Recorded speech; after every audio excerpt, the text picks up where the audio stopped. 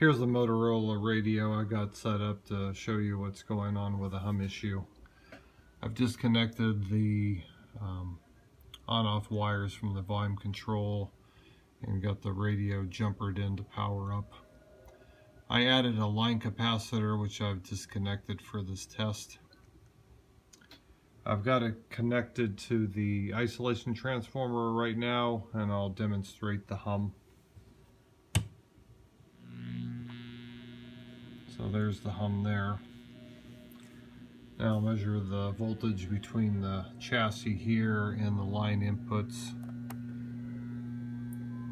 So I'm getting 39 volts on one of the input leads, and the other one I'm getting 68 volts.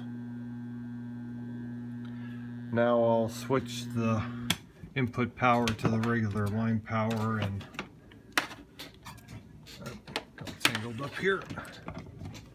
Let's see if anything's different here. So you hear the hum come on right away.